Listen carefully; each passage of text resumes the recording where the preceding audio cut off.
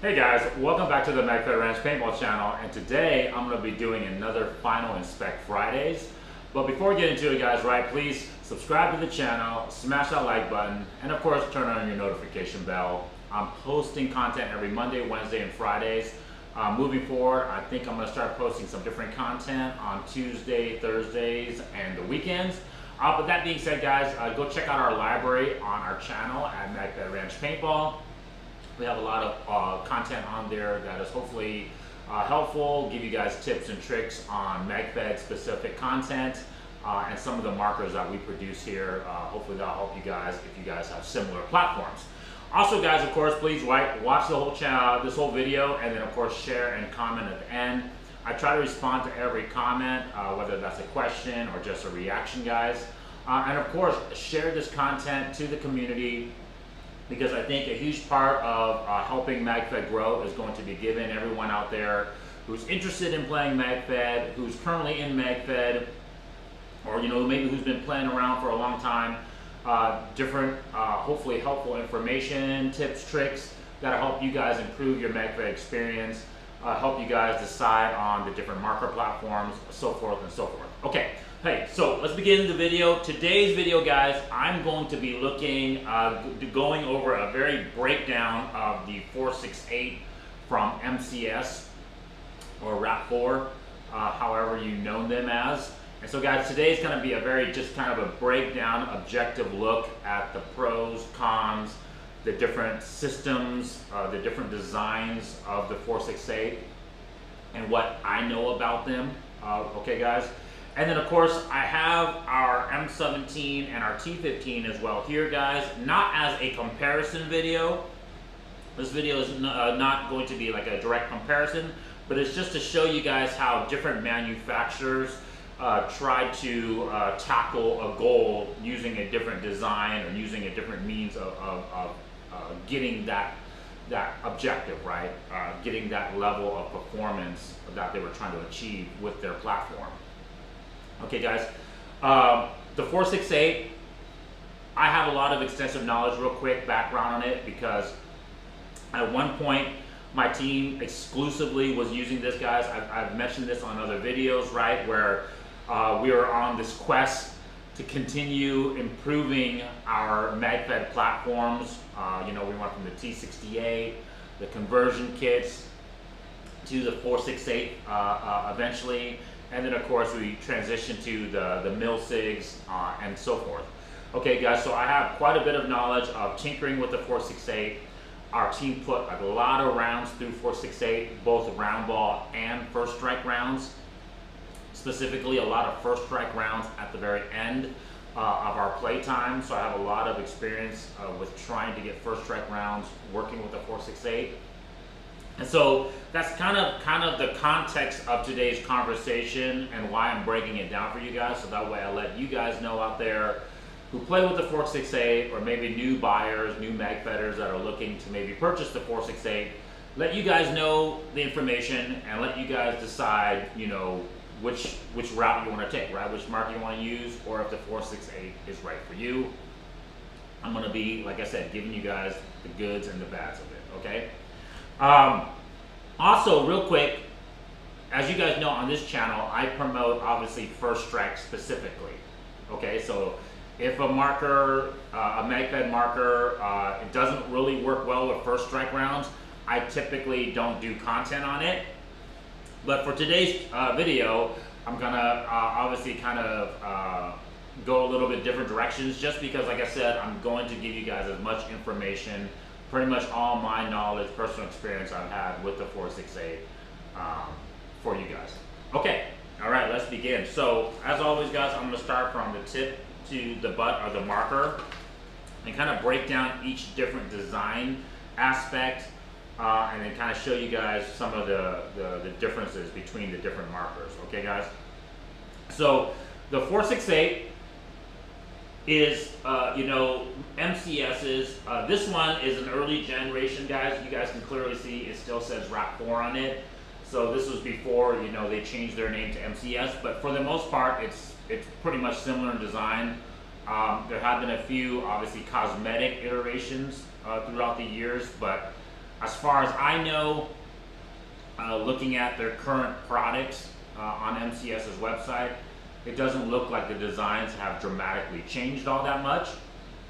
Okay guys, it's pretty much a blowback spider design, whereas like the M17, it's got a heat core. The T15, I believe, is an ICD blowback design that someone corrected me on. But anyways guys, it's a blowback design.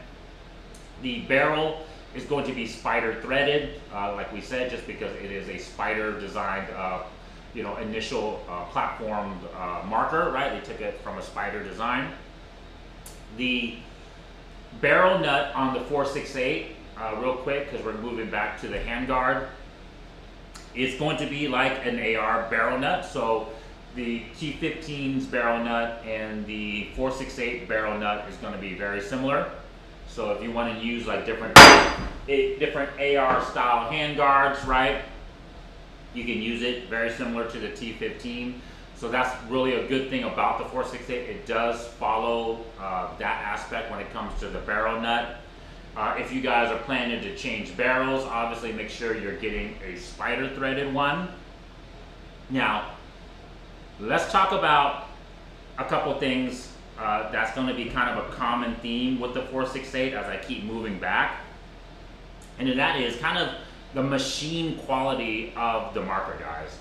And like I said, this is a newer marker, and so recent owners, right, players out there that's purchased recent iterations of the 468, please chime in on this video, see if things have changed. But one thing I noticed with RAP4 and MCS products, the machining isn't as good as some of the other markers, the T15 or the M17. Guys, this is, like I said, I'm going to be strictly objective about this. This is not me trying to diss on RAP4 or MCS, it's just the truth. And that is, when you try to slide on some of the accessories, for example, the Picatinny rail might not be as cut as closely to mil spec as you would like. And so some of these are a little bit tight. They're not going to fit on as nicely. It's going to take a little bit more force to fit on as well too. Kind of very similar to like, airsoft components where the machine quality might not be 100% there. That being said, it's functional. It works. As you guys can see, it fits really well once everything is put together. The reason for I wanted to say that though is kind of like start how it's going to kind of relate to the rest of the receiver as we move back.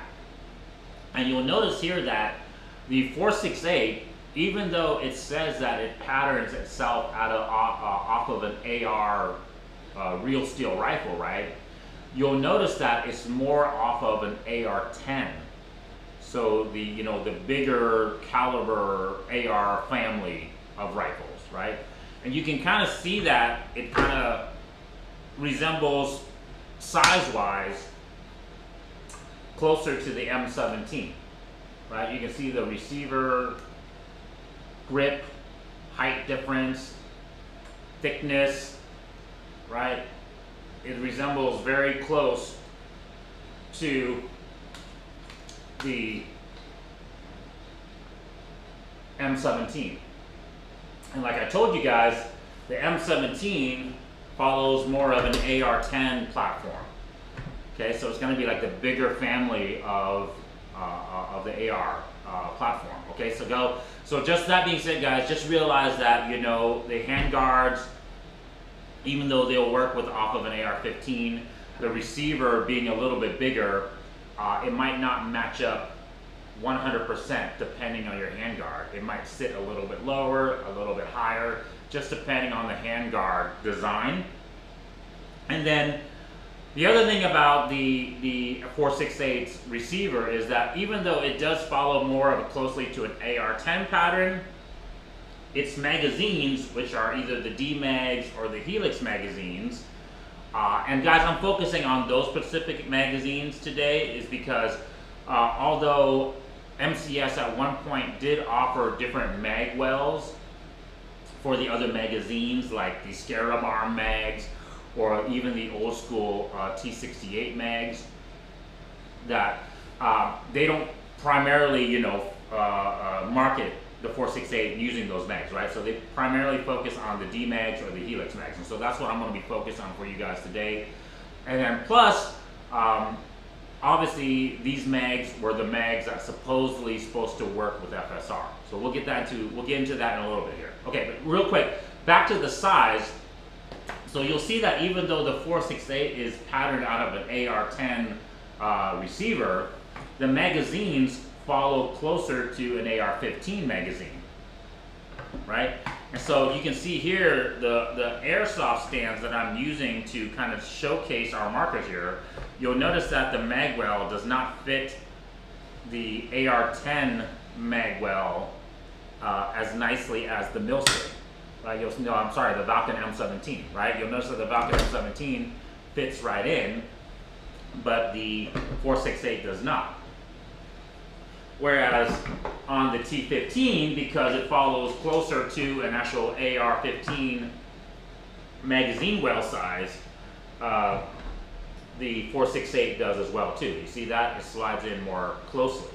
So in essence, it's kind of a hodgepodge of two different sizes and receivers, right? They're kind of using a magwell size of an AR-15, but then the receiver is more of an AR-10.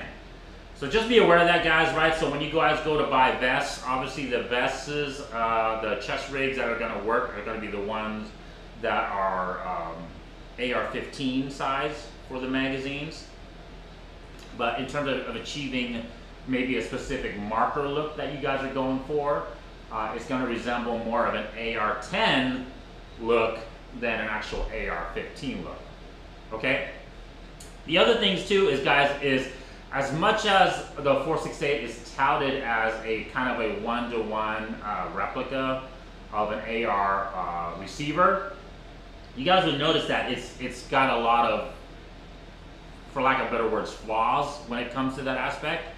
The magazine release, I'll start first, right? You'll notice that it's kind of like a Z pattern on this side. And so even though, right, it functions in essence similar to like an AR magazine release here, it doesn't resemble exactly like the real AR design. Whereas the T15, right, resembles closer to that actual design, right? It looks pretty much exactly like a real AR magazine release button. And then you'll also notice that it has, the T15, it has a non-functional bolt release, because obviously markers don't have a bolt in the same sense as a real firearm.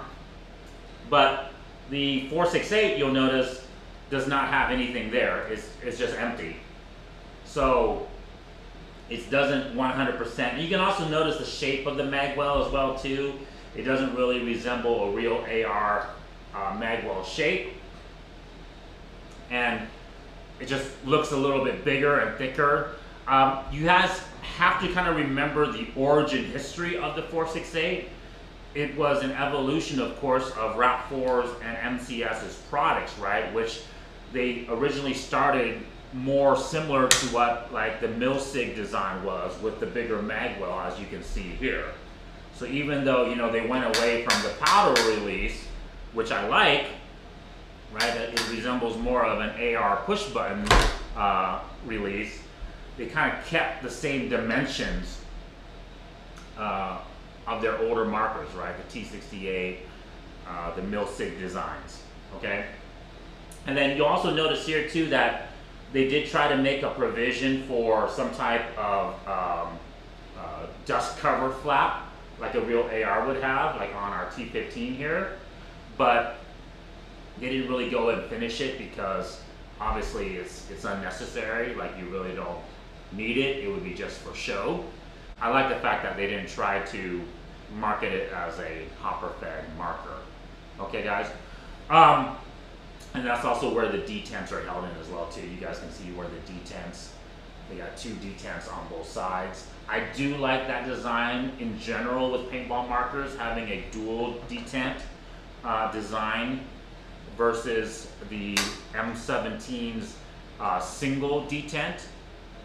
Now granted, you know, if the detent is new and still stiff, you don't really run into many double feeding issues, or, you know, obviously just feeding issues. But when the detents do get weak, having a double detent system like the 468 or the T15, I think is a better design. Okay, keep going on with the receivers. Some of the differences with the 468 design of a real versus a real AR, you'll notice that the push pins are in different locations, right? So the front one is fairly accurate, right? It's kind of at the very end of the bottom lower receiver. But you'll notice that the rear one, it's up at the high point, almost kind of like in the middle of where the ASA was screwed into. And guys, that is inaccurate. A real AR is going to be more closely resembling a T15. Okay, you'll notice that the buttons are on both on the lower receiver, and they're at kind of rear. The rear one is near the selector switch, which is where it's supposed to be. Like I said, if your whole marketing thing is that, you know, you're resembling a real AR, there's definitely some difference here, noticeable differences that makes it not so. Okay. Now, in terms of disassembly, right? It disassembles the same, right? It tilts forward. We'll get into this little pin next here, guys. Okay. The bolt comes out just like any standard bolt will, like on the T15 as well. Okay. And the upper and lower receivers disconnect like a real AR in that respect. So in that respect, yes, it's similar, but once again, not really one-to-one as closely as a T15. Now that being said, obviously it's a lot closer than the Valken's design, right? Where the Valken is still using the old school mill stick design, where you have a bunch of receiver screws, 2 plastic halves, and of course the heat core system, where it doesn't, you know, there's no halves to separate. It literally just pulls the whole heat core from the back of the receiver. Okay, let's talk about some of the internal designs, internal components of the RAP4 or MCS 468. Now, I'm still using the older generation bolt, and it was the plastic design bolt. I know they had gone to the Javelin design, and supposedly it was supposed to be, you know, more reliable, you know, I guess less issues with those type of things, maybe more efficient. But one of the things that was touted with this particular bolt was that it was supposed to work well with FSR. Okay, and as you guys know, I was the armorer on our team, and my whole goal was trying to improve our capability, our loadouts, right? Make it more efficient, make it more reliable, really is one of the key things as well. And so we were on this pursuit to make it work with first strike rounds, our Magfed markers. Whether that was the conversion kits, whether that was the T68, whether that was the, you know, our 468s, I was on this pursuit mission to try to get our markers FSR capable, reliable, and better performing, okay? And so this was one of the components that we had changed out to. You do notice that they kind of serrated the bolt here, and that is supposed to be, you know, to help, kind of like how real ARs have grooves in their bolts. It's supposed to prevent like clogging of the paint if there was paint breakages in there, dirt, dust, or whatever. So that was kind of a unique, cool concept. Ultimately, it didn't really matter that much because most of the paint breaks were in the front part of the chamber here. So, you know, this serration really, we didn't really notice it helping or not helping, but it was a cool concept and design. The other thing too, you'll notice that there's a cutout in the upper receiver of the 468 for our first strike round, and that was kind of obviously a newer thing when they switched to the 468. Guys, you have to remember this was about a decade ago, and the FSR was really not a thing yet. And round ball was still a thing, and we were still trying to get our markers to work well with round ball. And so concepts like this was fairly cutting edge, to make markers that are going to be FSR capable. The only problem with this, if you guys can just kind of see off the top of the bat though, is that it's a perfect shape of a first strike round. Okay guys, so like, as I told you guys, the problem with first strike rounds is that it has a lot of sharp edges to catch. And from pictures online of recent designs of the 4.68, I have not seen them change this design, this cutout. And so what that means is that because you have a sharp edge here, and with the sharp edge of the FSR round, there's a potential for it to catch. I kind of stated this on my review video of the Scony Killhouse TIPX breech. It is very similar. So because there's no kind of beveling, there's no ramping of that cutout, the chances of the first strike round catching is going to be higher. So this is definitely an issue on where the FSR can be cause an issue. Okay. There's also, you can see, if you look inside here, you also see the lock bolt mechanism. So that little swing lever that's spring loaded, that when a round goes up into the chamber, if it seats in all the way, then it'll allow the bolt to come forward. If not, then it's going to, like I said there, I kind of just demonstrated it, but it's going to prevent the bolt from going all the way forward. Right here, see how it stops, bam, bam. But if I press it all the way in, now you can see the bolt go all the way in. You see that? Okay. So now the bolt will go all the way through to fire, versus if the lock bolt is engaged, right, it prevents that bolt from coming forward. And then all you hear is a click. So, like I said, really cool concept, really cool idea from MCS. Once again, with round ball, that's a huge technology improvement. So kudos to them on that. Like I told you guys, things that work well, things that don't work well, I'll let you guys know. But this is the problem with that design, because it's just adding one more component that can go wrong. It will go wrong. Okay, so it's great. A lot of these theories, a lot of these designs work really well in testing in ideal conditions, right? Like just at your lab, at your range, with no dirt involved, with no other maybe environmental issues involved. But under those conditions, maybe harsher conditions, that system doesn't work too well. So to say that this prevented every break, guys, is false. Okay, our team had plenty times in the field where I had to take our markers apart, or maybe down, in between games, fix this issue. And one of the huge issues that the lock bolt has is if it does not prevent the break, and somehow there's still a break in here, which I told you guys, it still happened, that whole system gets gummed up with paint. Okay, and it is a pain in the butt to clean up, because there's all these little small components in there. There's a little spring in there. It uses little small Allen keys.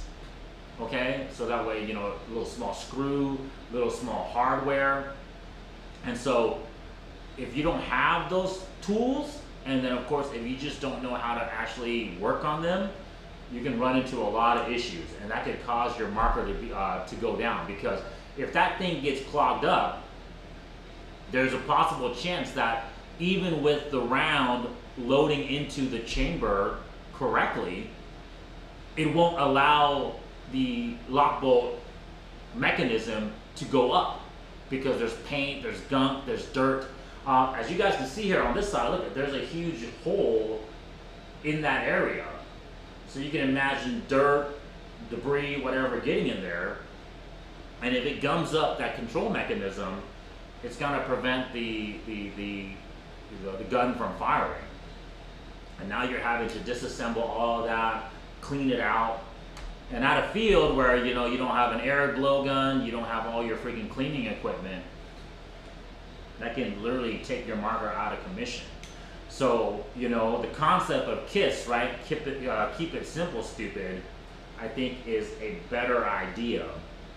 And so going in with, you know, the M17 or the T15 platforms, you know, they have nothing like that, right? They literally just have an empty chamber, detent, and a good magazine and good magwell design and a good chamber cutout design to facilitate good feeding, especially with the first strike rounds, okay? I've made videos about this with the T15, but you'll, on the cutout, FSR cutout on the T15's receiver here, it's ramped. So that way there's no less likely chance of the first strike round catching and flipping, okay? So just less things that go wrong. So great concept with the lock bolt. Works decently well with round ball, but it's not 100% perfect. You're going to have failures, and when it does fail, it can really F the system up. Now when it comes to FSR, don't use it. It's just one more thing to catch the FSR. It's one more thing to go wrong with the FSR. If you guys are planning to use FSR with any marker, try to keep the design simple and more of the shape, the cutout, the beveling, the group, the angle at which the first strike round is coming in. And we'll get into that with you know, magazine designs as well too. That's going to ensure better FSR reliability.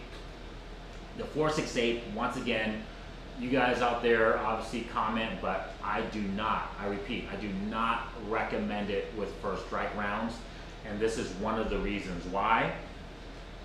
The other reason why too, guys, is of course the lower receiver design, okay? So on this particular gun, or marker, I apologize, I also have the anti-drop device.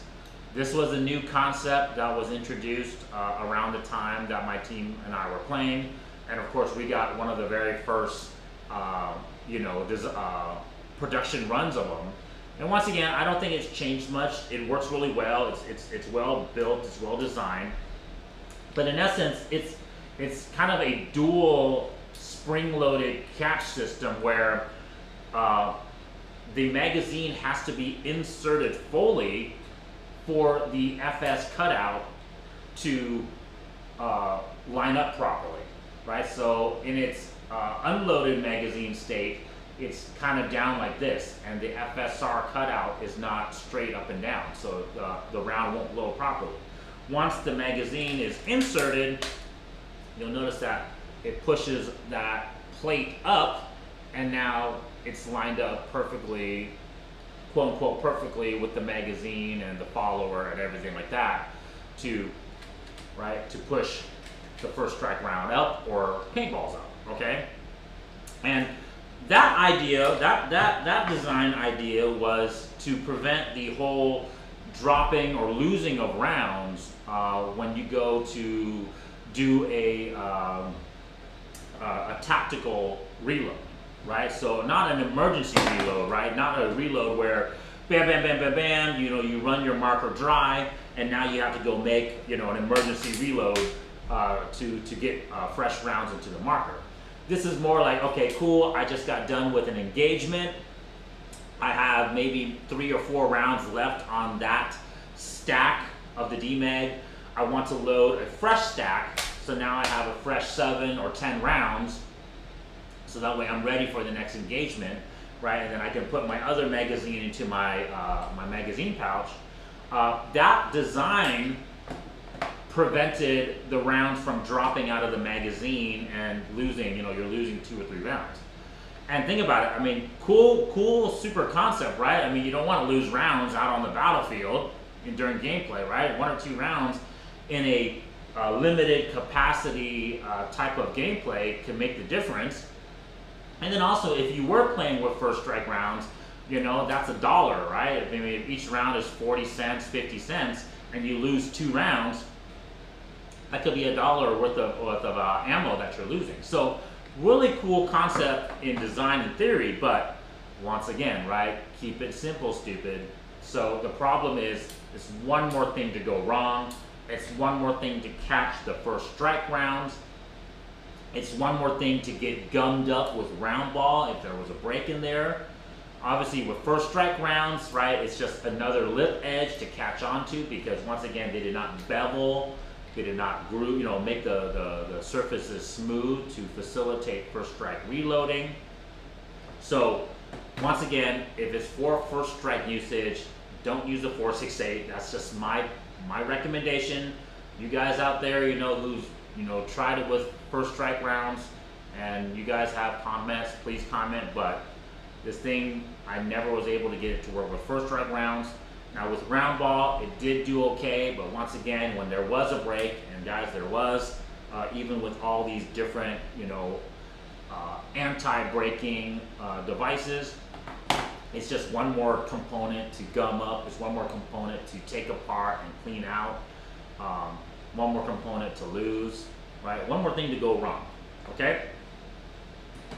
And once again, if you compare that to the other markers don't have anything like that. So yes, you lose that function of losing 1 or 2 rounds, but the reliability issue, right?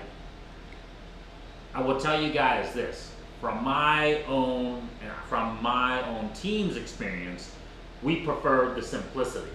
Okay, hey, you lose 1 or 2 rounds during a tactical reload, but my gun worked better or more often than not, right? Or it worked all the time versus having an issue, right? The gun going bang, right? The marker going bang more reliably is more important than losing 1 or 2 rounds.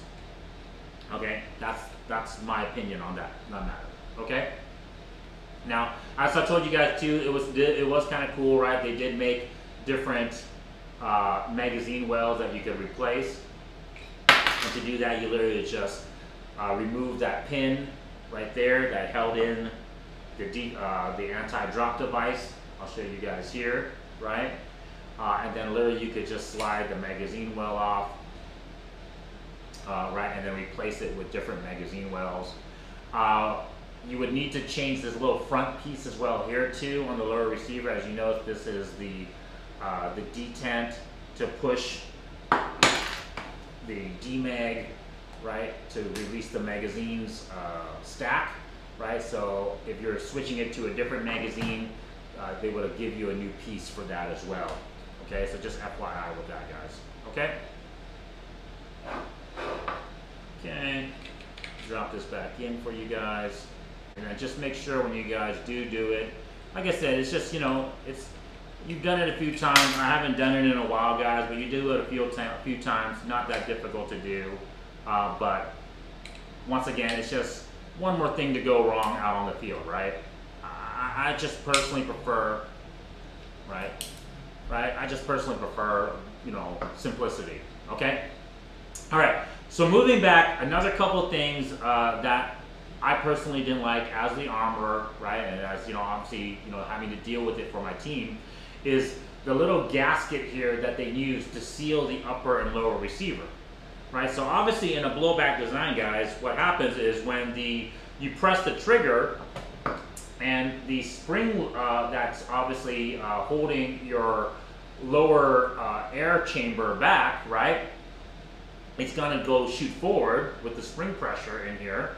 And when that happens, it's going to, the bolt is going to come forward and it's going to push down, it's going to line up, right? It's going to open up the air valve chamber here, and then it's going to line up with the bolt, the cutout in the bolt in the upper receiver, and that's how the air that's stored in the lower receiver is going to shoot out of the bolt, right? Because once everything's lined up. Well, there has to be obviously a gasket that seals those two halves together. But what I didn't like about the 468 design is you notice here that it's literally just glued on. Now, when we first got these things, they weren't very held on with a very strong glue. You'll notice here that I put on a very stronger, stickier glue to prevent losing that gasket. And guys, we lost the gasket a lot. And it's a combination of obviously the 468 not being that reliable, but also because of that design of where literally it's just held in for glue, for lack of better words. And so this is just a small sample of every little kind of maintenance kit that we gave each team member. But you'll notice that I have one of those gaskets in this repair kit, maintenance kit. But I'll be honest with you guys, I bought hundreds of those little gaskets, and we always brought hundreds with us wherever we went to play, because it was 100% we're going to lose 3 to 4 to 5 every game, especially in a team of 5 or 6 players, right? You're going to lose 1 or 2 because your 468 would go down. You would have to take it apart to try to obviously maintenance it, clean it out specifically. And of course, when the marker was aired up and you go to separate the upper and lower receiver, the air is going to shoot out of this thing. Okay? And so that's where you would lose that gasket.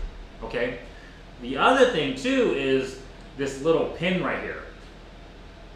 This pin right here, I'll be honest with you guys, was just a bad design flaw, design issue with the 468.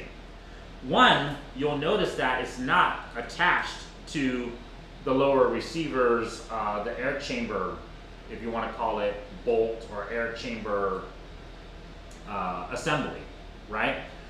It's literally just kind of sits in place there with a cutout that's built into the air chamber assembly. Okay, and so what happens is at times, right, if you're not careful, you go to disassemble your marker, this thing will drop out, and it's very small, as you can see, right? Super small. And what this little, I guess if you want to call it, pin did was that it obviously married the air chamber on the lower receiver and the bolt in the upper receiver together, right? So that way when they go back and forth, they're connected together, okay? But like I was telling you guys, one, you could definitely lose this when you go to separate and clean the marker, but also two, these would bend after a certain amount of rounds of firing. Unfortunately, I didn't do a very good job of round counting how many rounds we went through before we had to replace these. But I'll be honest with you guys, we replace these often, frequently, right? Like maybe every 4 or 5 games, we would have to replace this. And so if you can imagine, I mean, it's not like speedball. We're not shooting thousands of rounds every match. We're maybe shooting 50 or 60 rounds every match in our loadout, and you're having to change this after 4 or 5 matches. That's only a few hundred rounds before having to change this pin. And I have an original one here. You can see it's kind of shiny in color versus ones that were made by MCS later that were more durable. That were this, they were oxide, they were black in color, and they were supposed to be stronger and less bendable. And so yes, as part of our maintenance kits, we carried a lot of these as well, right? I would bring, like I was telling you guys, the gaskets, this pin, I would bring hundreds of them to every event or every match we went to, because we didn't know if we were going to lose one or if they were going to bend. And what happens is when it bends, guys, is that, think about it, now if it bends, the bolt is going to be no longer held by the air chamber receiver. And so when you go shoot it, it's literally just going to disconnect, right? And so your marker might not fire. It might just get jammed up because now it's slightly bent. Or the other thing too is that it's not going to retract all the way because the bolt is bent, and so now your bolt is in the wrong position, which could cause other issues like jams, right? Because remember, your bolt has to sit properly in the upper receiver for the next round to come up. And if it's bent and now it's not coming all the way back, right, it's not going to recock all the way back properly. And so a lot of issues we ran into as well as with this pin and then with that gasket as well. Okay? And then the other crappy thing sometimes too is that sometimes what would happen, and guys, I'm trying to give you guys all the little different things that we ran into, so hopefully this will help 468 users out there, or at least help you guys, you know more about the 468 and make your decision. But sometimes what would happen would be that cutout would rotate out of place. And so now you just got to make sure you have some type of, some type of tool so that way you can turn it back into place. Because you got to remember, this was under spring tension. Remember? Okay? All right. Going into the back of the marker here more. Oh, real quick, another thing about the receiver, and like I said, guys, you kind of start seeing these things as a common theme with the 468 design. And it's just kind of poor machine quality and poor workmanship. Okay, guys?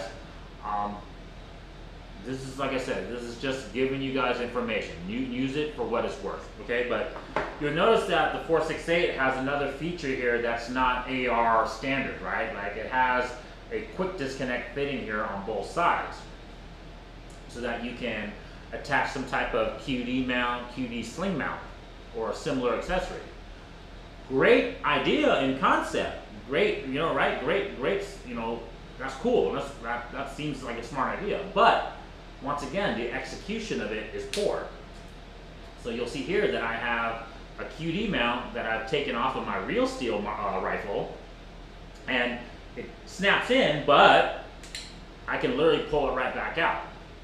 Okay, and so it's like they didn't machine the QD receiver accurately. And so the ball bearings that are supposed to retain this mount doesn't work. And so you can imagine, right, you're rocking your marker with a sling, you're running around, something tugs on it, and the whole thing comes out, and now your marker literally falls down to the ground, right? And so that's why we never rocked our slings there. So just FYI, it seems cool like you got a sling mount there, but that's the reason why we never rocked our sling mounts in that rear position, okay? So just kind of another machine issue. Moving back further, before I get into moving back further, this is a standard 468, guys. This is not the PTR, right? The professional training rifle, right? And you'll notice that the selector switch is not very realistic compared to a real AR rifle, right? You'll notice that it's kind of offset in the wrong position, and then you'll notice that this is fire, this is safe, and then you'll also notice that it's very notchy. There's not a clear position from safe to fire. And so, even though it looks kind of real, right? You'll notice it here with the T15. It has a similar look in terms of the switch, but the T15 actually has the correct positions, and it'll click into those positions. Although not that great. I've talked about this on my things I dislike about the T15. The positioning is not that great. Okay, like you don't really feel like solid click. The PTR fixed that issue, right? The PTR, if you look at pictures of the PTR's lower receiver, you'll notice that it has more of the realistic selector switch. But, once again, just kind of like, well, the 468, you're going to have to pay more money. You got to upgrade to the PTR to get that feature. Whereas, the T15 kind of comes with that. And then, of course, the M17 comes with that as well. And I told you guys I really love the M17 design because this feature is really positive. It really clicks into place, right? It has a very solid, positive, well-made feel to it versus the T15 or the 468. Okay, and then you'll also notice that it's not ambidextrous, right? Compared to the other markers, the M17 has an ambidextrous. The T15 does not as well. So things to be aware of. Obviously the T15 doesn't come with full auto. That's an upgrade, you know, like another $250, $300 upgrade. Whereas the M17 has that full auto capability already stock. Okay, things to consider. All right, going back, let's talk about how the air stock and air design is attached to the receiver. And guys, one thing I didn't really like about the 468 as well too is how the guide rod and the buttstock and the air tank assembly is attached to the marker. And you'll notice here that it uses a guide rod very similar looking to the M17, or, you know, on a factory T15, now they've switched to just a sticker design, right? Where you would attach a sticker, right, with the built-in kind of guide rod adjustments to the T15, and then it would just slide onto the buttstock of the T15, right? And then you would just screw it into the back of the T15 as such. Guys, this is a 17 CI tank. It's a little bit long, but you guys get the concept, right? But the old school T15s had a similar guide rod setup to the M17, where you would screw it into the rear of the ASA, right, adapter. So the 468 had something similar, but the way they mounted it was in my mind, a poor, you know, lesser design, because all it did was it had kind of this push button click receiver that just pretty much just kind of held it in place with a little tooth here, so that way it won't pull out. Okay, so then obviously you would go and screw your tank in, right?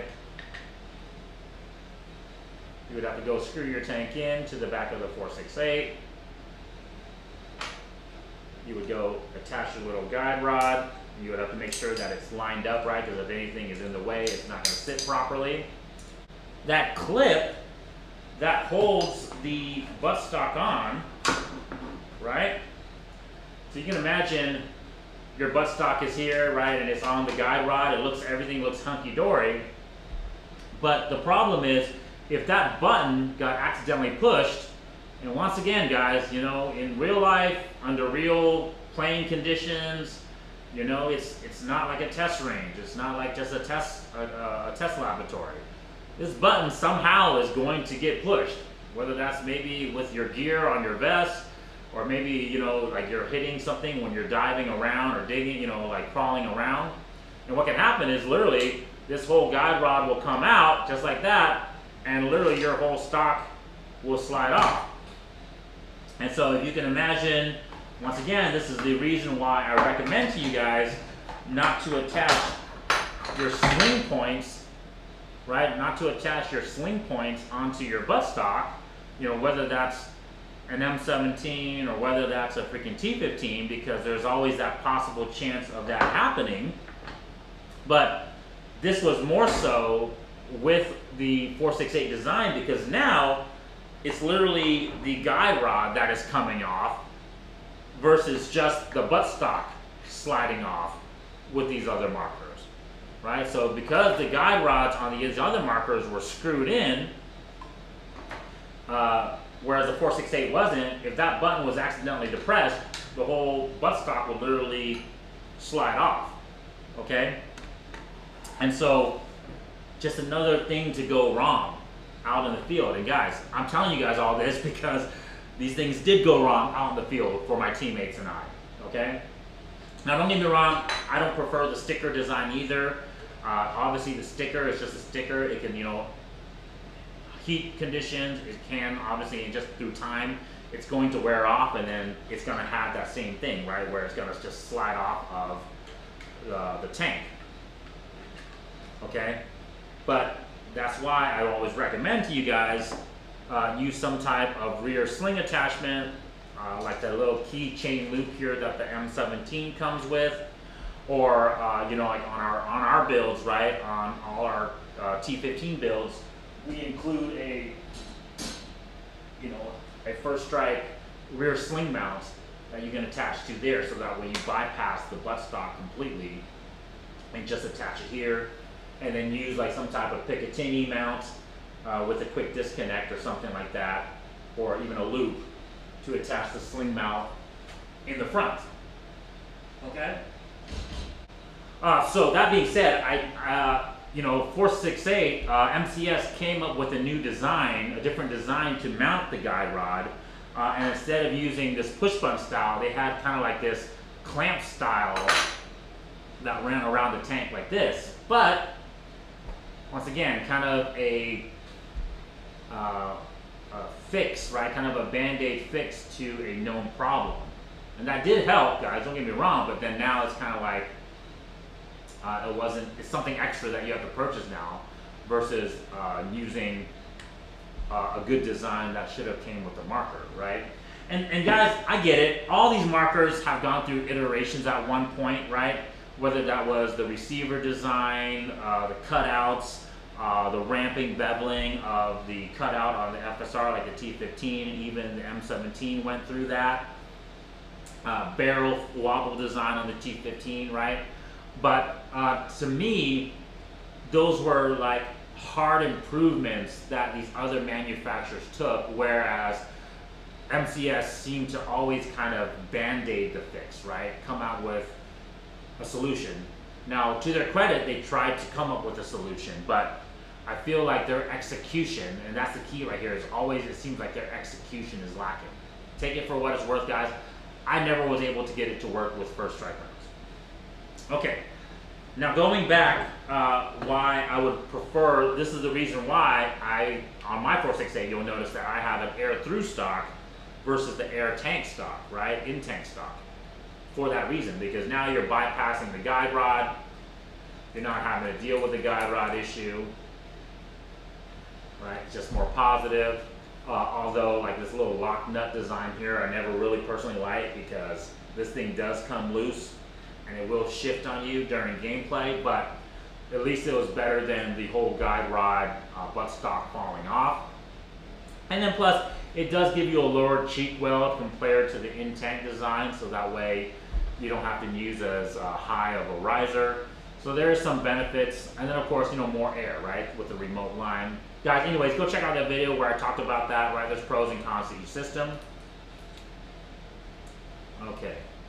Let's go into how the 468 velocity adjustment was made. And that was another issue I have with the 468, is that how you adjust the velocity on it. So on the M17, on the T15, right, the velocity adjustment is just a turning of the Allen key. Right, on the M17, it's on the bottom here, right? It tells you which direction to go. On the T15, it's this little Allen key on the side. Lefty is increasing the feet per second. So righty tighty is actually decreasing the feet per second. Lefty loosey is actually increasing the velocity, which makes sense when you look inside the design of the markers, right? It's literally opening up that chamber more when you loosen it, or closing that chamber more when you're turning it tight on the T15. Ooh, the other thing I wanted to show you guys on the T15 versus the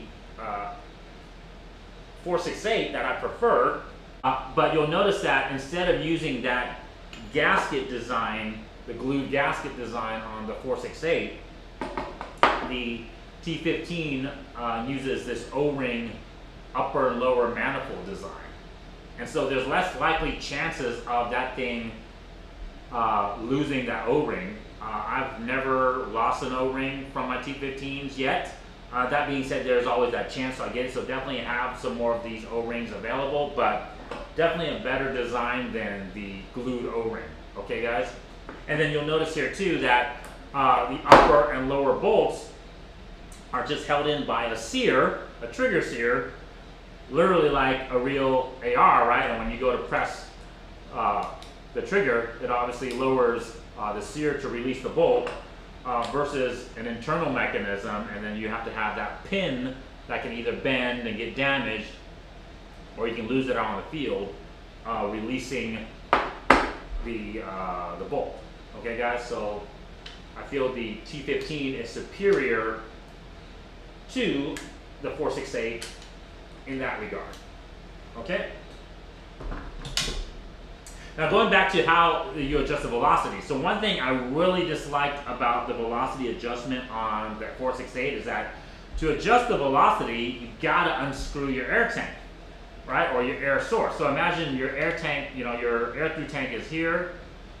And then of course if you had an air tank on here, right? It's blocking the rear velocity adjustment spring, okay? Where you would go to adjust your velocity. And on the 468, it was a combination of springs, getting a stiffer spring or looser spring to adjust your velocity. And then also there was a small adjustment that you could make by turning the spring seat. As you can see here, this kind of this guide rod for the spring is threaded, and you can kind of screw it in and out to kind of fine tune how much FPS you had with the different springs, okay? But like I said, it was a very pain in the butt because every time you go to fire your marker and adjust the velocity, you have to go unscrew your tank or disconnect your air source and then unscrew your air through stock to get it to work, okay? All right, there's a couple of kind of bumper cushions in here as well too, which is common. There's always going to be some type of bumper cushion for the spring, just like on the T15 or even on the heat core design, okay?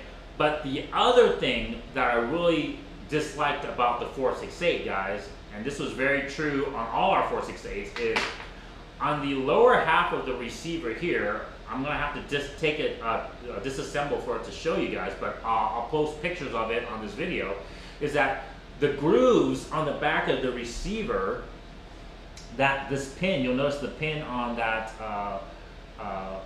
right, the velocity adjustment assembly goes into, what can happen is because literally it's like an L-shaped groove, right?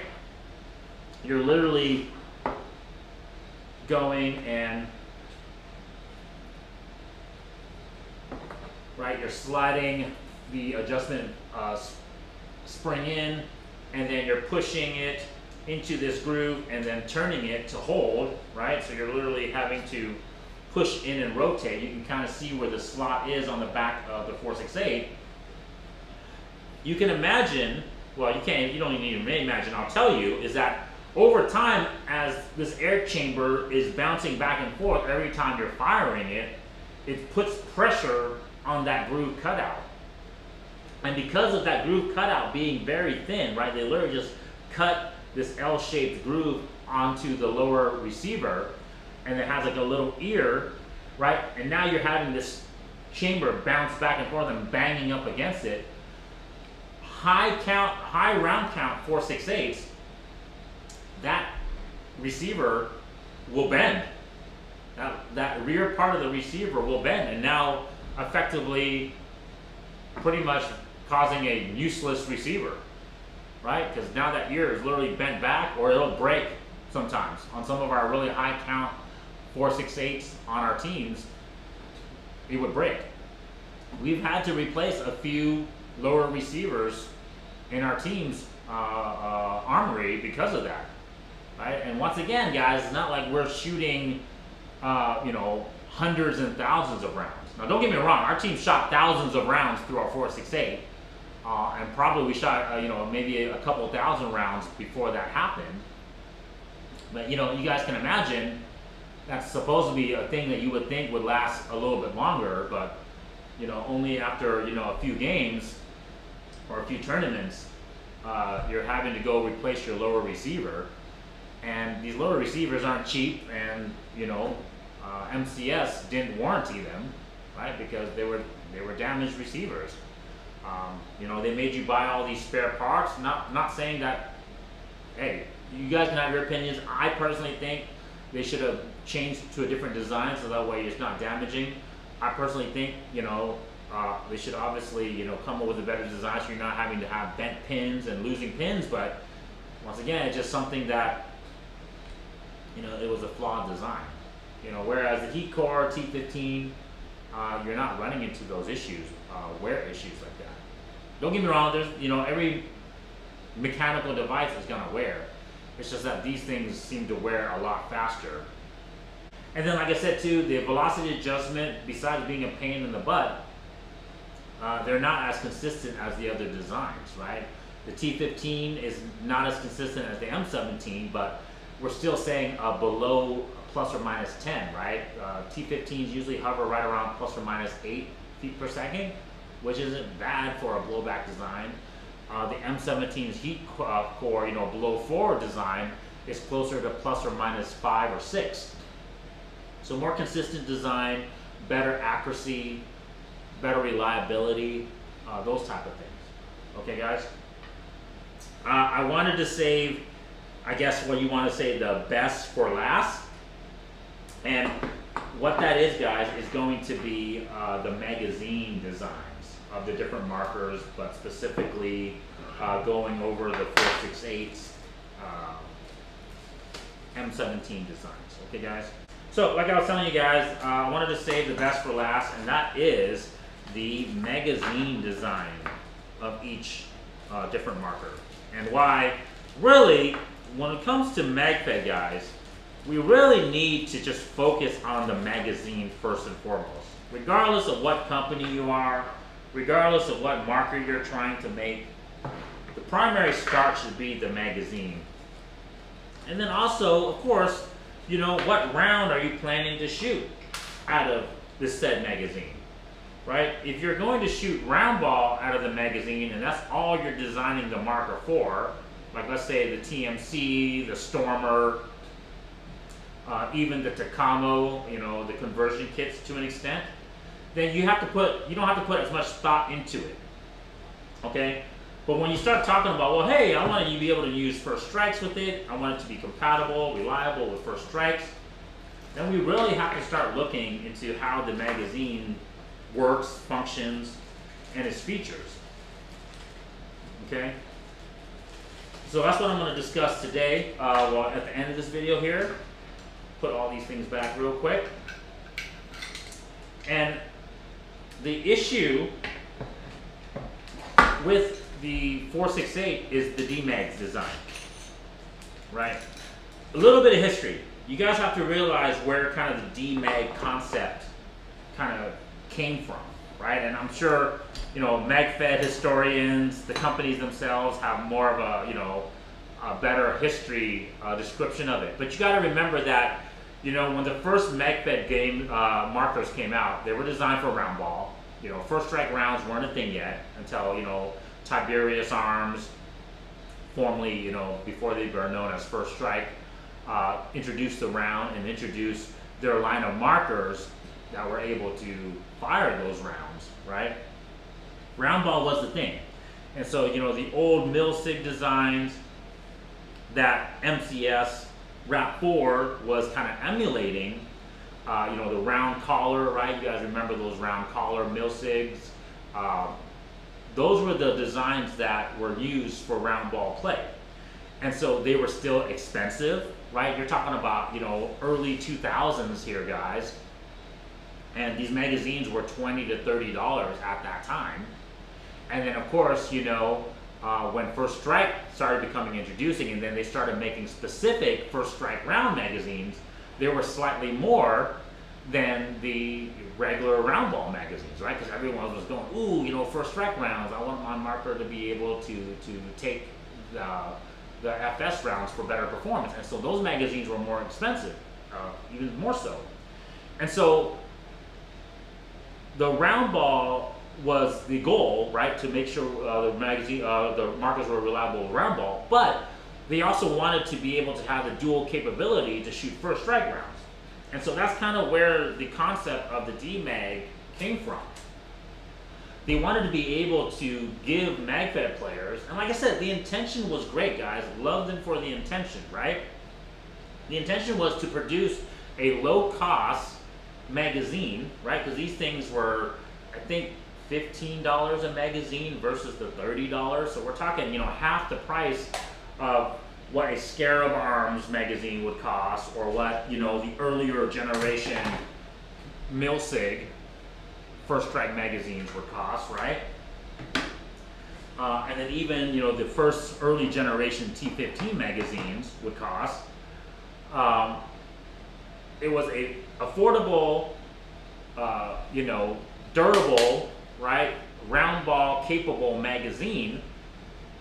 Reliable with round ball. That's the thing too, guys. The D mags and the Helix mags are reliable with round ball. And so if, you know, if you lost one of these in a tournament or in a big field or whatever, okay, hey, I lost 15 bucks versus $30, right?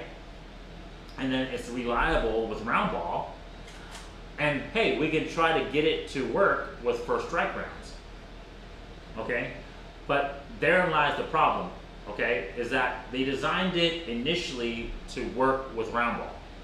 Unlike potentially some of the other magazine markers, right? Like the M17, especially the later generations of M17, the later generations of T15, the EMF, for example, right? If you read their marketing, it says that they spent thousands of rounds and countless hours, right? High-speed cameras with, you know, marker cutouts to see how the first strike rounds were loading to design the EMF magazines. And that's what makes them so reliable with first strike rounds. But you have to remember the D-mags were designed as round ball as the primary ammunition, and then D-mags as potential, first strike as a potential secondary ammunition. And then also cost, okay? And so the springs that they had put into the D-mags was springs to not only use with round ball, but their intention was to use it for inconsistent round balls on top of that, right? Because like I told you guys, this time paintball manufacturers really weren't coming up with magazine specific paintballs, right? So we were having to just use what paintballs were available in the market. Some were dimpled, some were oval, some were not the correct sizing. And so some of those didn't work really well with a collar design magazine, right? So if you can imagine, most of the magazines, right, has some type of collar insert and has the cutout shape. And so if the cutout shape was not perfectly sized to your paintball, you can see where all the issues, feeding issues, came about with these magazines. The T15 kind of eliminated that by eliminating a collar design, right? They literally just have an open chamber with a spring, you know, a follower with spring loaded that just pushes it out. So there's nothing for it to potentially jam. But if you can imagine the old school Milsig magazines, right, where it has a round collar, and if that round cutout was not perfect and the paintball didn't feed up there perfectly, it could cause all these issues. And so the D-Mag was a way to kind of eliminate that issue. And so they used very, you know, a softer spring to compensate for all those different shaped round balls, right? It was enough spring pressure to feed the round into the chamber, but not enough to dent the paintball or potentially, you know, make it oblong, okay? But the problem with that is they ran into an issue when it became trying to use with first strike rounds, because first strike rounds, one, they're harder shelled, right? They're kind of this polyester shell, so they don't dimple. But also because the first strike rounds, they can catch. And also, if they don't have enough spring pressure to push them up into the chamber and they accidentally catch, right? You might not have enough spring pressure to push it up through the magazine. And so it can jam up the magazine if it catches somewhere inside the magazine with a weak spring pressure. Or, you know, let's say it catches into the early designed collar things, right? I told you guys in other videos about the Greisen magazine and of course the old school M17 magazines, where the collars, that's the issue with these magazines, right? They have rough edges, rough textures inside the collars, and that's what causes the first strike rounds to jam or potentially flip. And so they kind of, one of their concepts, right, one of their ideas, here, I actually kind of just got the magazine to do it right now. I'll try to see if I can get it to do it again. Okay, but anyways, the follower can get caught up inside this lip. I just got it to do it earlier, right? But one of the ways they tried to combat that was to create a higher spring pressure. Okay, shoot, if the first strike rounds aren't going to dimple, and if there's a potential situation where they might catch, having a stiffer spring rate will push that round past that catching point. But the problem, guys, is that you cannot create enough spring pressure to alleviate that issue, okay? What you need to do is create a better magazine, okay? And so, you know, even though the D-mags came out with stiffer springs to work better with first strike rounds, these edges here on the opening, the first strike rounds will still catch on the little sliding trap door. It'll still catch on the rough edges of the first strike round cutout, okay? And that's very true with the Helix mags, right? Because the Helix mags, once again, guys, you got to remember that MCS designed these mags to work with both rounds. And so if they were going to make a stiffer spring for the Helix mags, because it's a continuous fed magazine, that's going to put more pressure on round balls, which would make the Helix mags not work well with round balls. And so that's the reason why they kind of, even to their website today, you look at their website, it literally clearly states, use the Helix mags for round ball only, and use the D mags for first strike rounds if you go and change out the springs on them, right? But like I tell you guys, it's just a band-aid because the cutouts are still very, unfortunately, rough. It's gonna make the FS rounds catch. And no amount of spring pressure. Okay, and I'll show you that together. Here, go and compare. You know, if you guys have multiple magazines like I do here, like, okay, so I have this magazine here loaded. Let me see which one. Okay, this magazine right here is loaded with the first strike round springs. This magazine right here is just loaded with your standard round springs. This one's very soft, guys. Totally can see what they're talking about. Okay, this one's a lot stiffer. I'll give it that. It's a lot stiffer. Okay, but it's nowhere near as stiff as a T15 magazine spring, and it's nowhere near as stiff as an M17 magazine spring, right? So if these magazines, the M17 and the T15, can work well with round ball, especially if you're using the right round balls, right, like Vulcan or something like that, yes, they're going to be less reliable. That's the reason why the D-mags are a little bit more reliable than these other magazines with round ball, because of the spring pressure, right? But they're not going to work well with first strike rounds, right? So there's always a compromise in engineering, right? You make one thing work for one thing, you're kind of compromising the functionality and working operation of another. And of course, I have the 20 round magazines here too, guys. I think at one point they also did make a 30 round magazine, but it was just not really worth it, too long, and not too many players like that look. But you know, even with the stiffer spring pressure here, it's not the spring pressure. So I think that's a very false, that's the reason, another reason why I love making these videos, is I want to debunk all these false myths. The spring pressure, although it is an aspect of first strike functionality and reliability, it's not the only thing.